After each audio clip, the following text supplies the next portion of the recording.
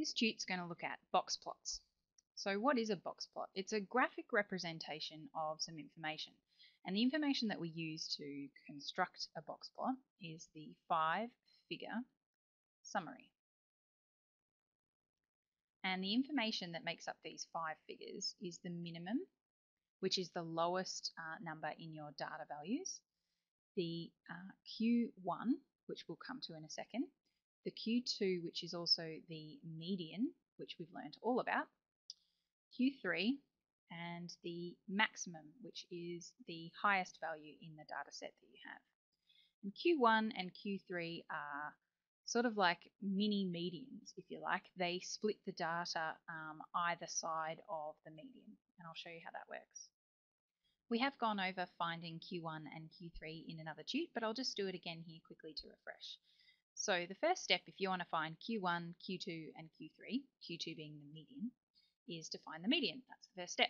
So we'll go 1, 2, 3 from the bottom, 1, 2, 3 from the top, 1 from the bottom, 1 from the top. There's the middle there. That's going to be the median. Now we take all the numbers to this side of the median, so not including the 15 in either group, and we go all the numbers this side of the median, and we find the median of what's either side. So we'll do it again, 1 from the bottom, 1 from the top, 1 from the bottom, 1 from the top. This midpoint between 3 and 7 is going to be the median. So halfway between 3 and 7 is 5, and you just find that by saying 3 plus 7 divided by 2. So this here is Q1, our lower median, if you like to say. It's the lower quartile. Over here we do the same, 1 from the bottom, 1 from the top, 1 from the bottom, 1 from the top. Between these 2 points is going to be our Q3, which is halfway between 21 and 24. So you add them together and divide by 2, which is 22.5. And that's finding Q3. Now when you have an odd number of data points, you'll end up circling one of these in the middle. You'll hit a number in the middle. If I take one of these off the end here, so there's my data. I'm just going to get rid of 29, so that's not in the set. So now we have an even number of data points.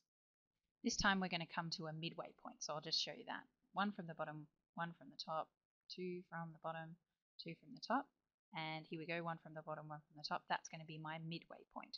So halfway between 12 and 15, 13.5. Now, when you have a line here instead of a circled number, you do include the number either side in these sections, because when we had circled the number, it's in the middle. It doesn't really count either side. But here we've got a definite way we can count 12 and we can count 15 in each of these directions. So we'll just run that process again. 1 from the bottom, 1 from the top, 1 from the bottom, 1 from the top. You have a midway point between these two, and so it's going to be halfway between 3 and 7, which is 5, and that's the Q1. And over here, 1 from the bottom, 1 from the top, 1 from the bottom, 1 from the top. Halfway between 18 and 21 is 19.5, and that's the Q3. And this here is, of course, the median, or sometimes it's referred to as Q2. And that's finding those points. Now, of course, the minimum and the maximum, which is the other two that you need to do a box plot, is the very bottom number when they're in order and the very top number when they're in order. So in this case, our 5-figure summary would be a minimum 1, the Q1 point would be 5, the Q2 or median point would be 13.5, the Q3 point would be 19.5, and the maximum point would be 24. And that's the 5-figure summary. Now, what do we do with it? So this is how you draw a box plot using the 5-figure summary. It's going to look something like this: a little line followed by a long horizontal one, a line, and a line, and a line. Like this. That's what my box is going to look like at the end, and I'll show you what all of those points correspond to. The first little point that we put on there is the minimum. So in this case, it's 5. And a box plot is always drawn to a number line, to a scale, just so you know. So 5 is going to be somewhere like there. Do a tiny little dash. Next point is going to be the Q1, which is 15. So that's going to be somewhere here, and that's a bigger line. The Q2, or the median, is going to be in the middle, and that's at 20. So that's here. Q3 is at 50. So that's over here, and that's another big line. And then the last one is the maximum. So that's 60. That's one of these little dashes, like the one on the very end. Now, these 3 major lines you join up like this, and that makes the box part of the graph. And the last step is to join these little bits on the end here to the rest of the box. And these are called the whiskers. So if you think of a cat, and he's got whiskers coming out the side. Wow, that is the worst cat ever. But these are the whiskers coming off the end here. You've got the major part in the middle and then the sweeping bits coming off. So these are the whiskers and this is the box. So just to cover that again, this first little bit here is the minimum value. Then you have a big line and that's going to be the Q1 point. In the middle of the box you have another big line and that's the median. And we like to highlight that one right in the middle of the box because that's really important stat, isn't it? And then this top one here that makes the very edge of the box is the Q3. And the very top of your little whisker here is the maximum. Another thing that box plots can show you really clearly is the presence of outliers. And it'll appear on a box plot something like this. It could be a circle, or it might be a little dot, or it could be a cross. But it's basically something that sticks outside one of these whiskers on either end. You could have it down here as well as a cross or as a little circle, something like that.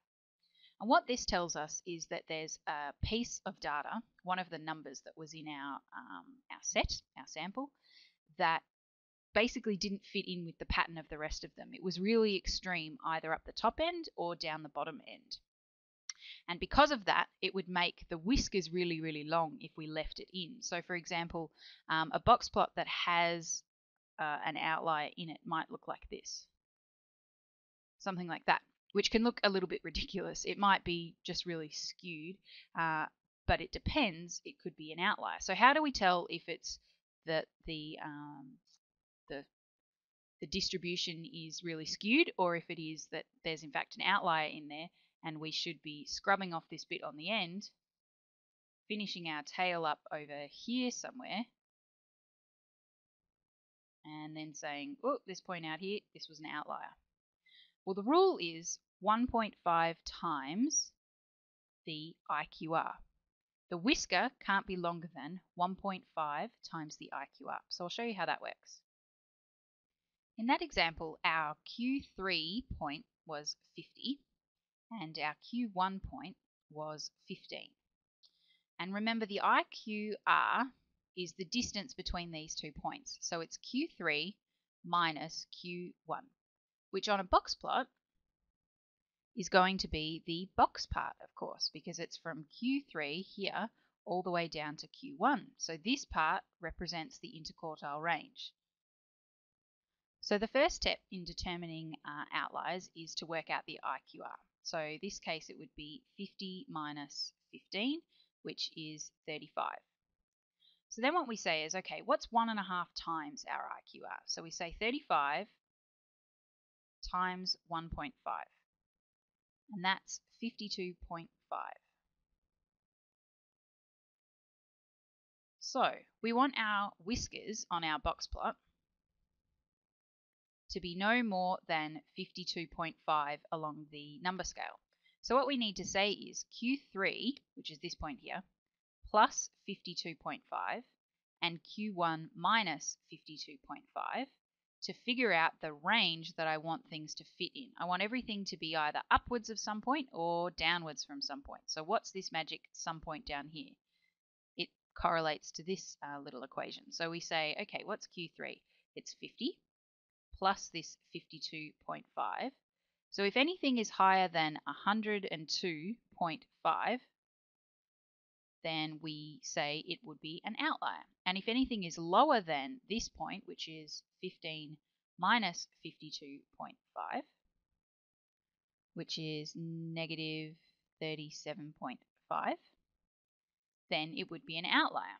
So the data points that fall within that range would be safe. They'd form part of the box plot. But say we had a point that was 112 as one of our data points. Well, that's above 102.5, so we wouldn't draw that one as part of the box. We'd finish the whisker at the last point, the next most previous one that didn't fall outside of our magic good fits in the box plot range. So let's just practice that. Here's a set of data. Let's figure out if any of these points are an outlier and whether or not we would draw them on our box plot. So the first thing we need to do is find the interquartile range. So we'll need to find Q3 and Q1. And to do that, we need to have these in order. So the first thing I'll do is just put them in order from lowest to highest. Okay, so they're in order. Now I'll count my way into the middle. 1, 2 from the bottom, 1, 2 from the top, 1, 2 from the bottom, 1, 2 from the top. There we go, median. And 1, 2, 1, 2. Halfway between 40 and 42 is 41. And 1 from there, 1 from there, 1 from there, 1 from there. Halfway between 55 and 59 is 57. So I've got a Q3 of 57 and a Q1 of 40. And this is my median, but I don't need this to figure out the interquartile range. So my IQR is 57 minus 41 because it's Q3 minus Q1. So that's the interquartile range. So I'll first figure that out. So 57 minus 41 is 16. And then we say 16 times 1.5 to get 1.5 times the IQR, which is 24. So now I need to know what's 24 either side of my Q3 and Q1 points. So I say Q3 plus 24, and I say Q1 minus 24. So Q3 is 57, so I've got 57 plus 24, and Q1 is 41, so I want 41 minus 24. So 57 plus 24 is 81, and 41 minus 24 is 17. So I need to know, are there any points in my data set up here which are higher than 81 or smaller than 17? If you have a look, 42, that one's okay. 48, that's okay. 52 is okay. 40 is okay. 12 is not. That's going to be an outlier on the lower side. 55 is okay. 52 is okay. 59 is okay. 66 is okay. So I've got one outlier in this set, and it's there at 12. So when I'm drawing that box plot, these other points would stay the same. This would look, this point here would still correspond to 41 on the scale. This point here would still correspond to 52. This point here would still correspond to 57. This, because there are no outliers at the top, would still be the highest value, the maximum, which was 66. So that would correspond to 66. But this here would be the next lowest value that wasn't our little outlier. So this point would correspond to 12 on my scale going along here. And this tail would end at the next lowest number, which is 40. And that's how plotting outliers works. A question that I see come up sometimes on exam 2 at the end of the year is interpret any outliers. They ask you to write a simple statement about what the outliers mean. And sometimes outliers are real data points and they should be kept in the data. For example, if you're measuring speeds of cars and you're in a 60 zone, for example, and some people are going 55, some people are going 65, they're all kind of going roughly around the 60 kilometer mark, but then one person's doing 110. It doesn't necessarily mean that that shouldn't be a data point. It might just be that there was one freakish person way out here who's speeding. So that's what you would say. Well, there was this one person who was crazily breaking the law. That would be your comment on the outlier. But what if you were measuring heights, for example, and you had some people who were, 100 centimeters tall, 160, 180, 200, that kind of thing, and then you had someone who was 975 centimeters tall. In that case, you would say, I think this person entered the data wrong.